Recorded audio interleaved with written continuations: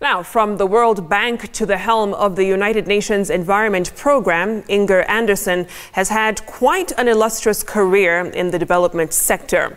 She boasts over 30 years of experience in international development, economics, environmental sustainability, and policy making.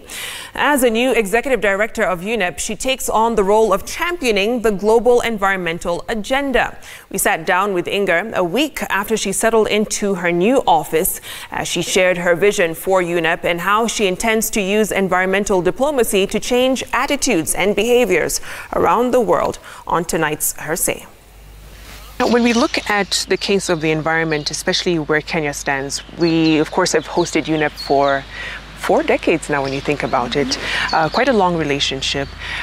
In terms of the efforts that have been made by the Kenyan government for the environment, where do you think Kenya stands in comparison to its counterparts on the continent? Oh, Kenya's done a really great job. Let's talk about plastic for a moment.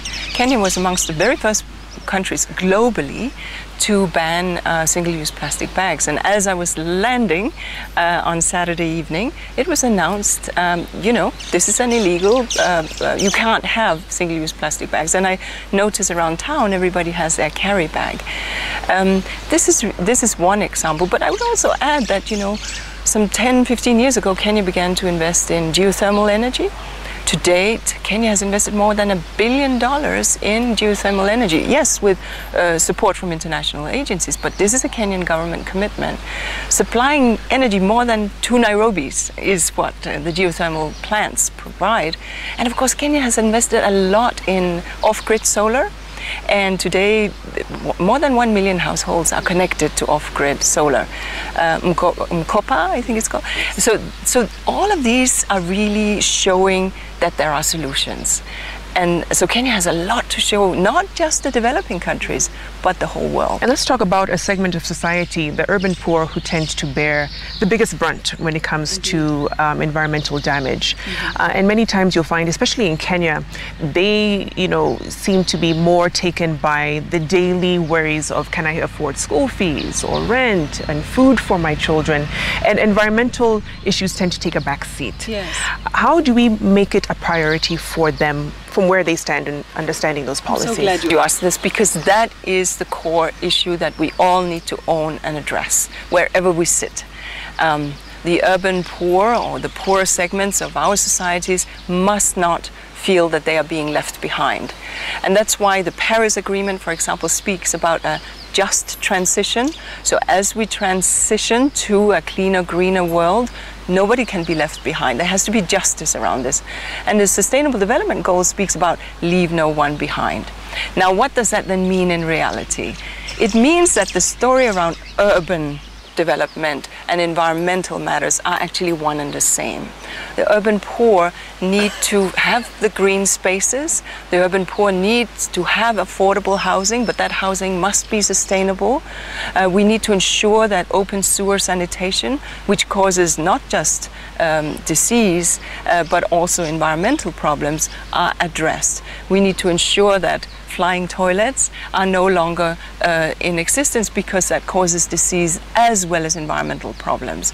We need to ensure that water supply, a clean water supply, is available.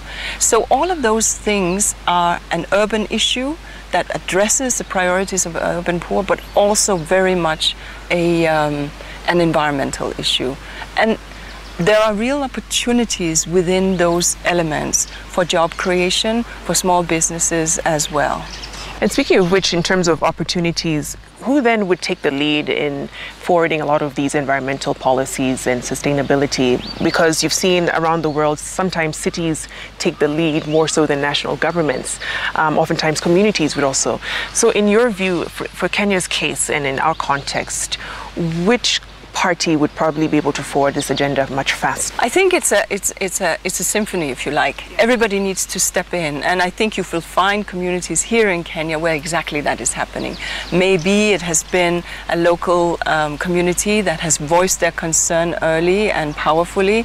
Maybe it has been a politician or a local government that has raised this, or maybe it has been the enabling policies by government, central government. Each of these need to act in accord or in harmony with one another. But it is about raising our collective voices. And as we know, urban poverty or poverty reduction and eradication of poverty is the #1 sustainable development goal. That's what we have to do, and we must not ignore this at any cost. And the opportunities that this provides are much larger than what maybe we think. Think about the small businesses for energy to waste, waste to energy, for example. Think about water supply services or sanitation services. People are willing to pay for this like they're willing to pay for their mobile phone. And so willingness to pay, many assessments have been done that there is a willingness to pay for these services. The services just have to be enabled and provided. We just wrapped up the UNEP meeting in March this year, and a lot was said, a lot of commitments were made. And a lot of times the perception is that the policies are left at that level. And hardly ever do they trickle down to the ground where they're actually needed in terms of seeing that change. How do you think the UN can really help in forwarding and making sure that they keep accountable to what they said they would do, bearing in mind that the UN is not an enforcing body. They don't police nations, and it's more on a voluntary basis that they come and make these commitments. But how do we actually get them to commit? So this is a really great question, because the UN is made up of nations. Nations make these commitments. We are but the servants of those nations, and we have to be expressing the will of those nations and providing the science, the normative, the policy suggestions.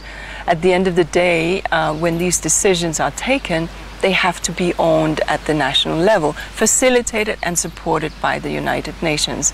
And here I would say the United Nations Secretary General, as well as the Deputy Secretary General, whom I understand you had a nice interview with recently, when she visited during UNEP, are pushing very hard for a reform of the United Nations such that we work much more in accord. And that's a real opportunity to support better, with greater efficiency, with more impact, with greater results, the nations whom we serve. And so how do we, through the other agencies, our job as UNEP has to be to infuse environment into the other agencies, and the other agencies to infuse their mandate into ours. And that's what we have to do to be even better than we are today. Wonderful. Thank you so much.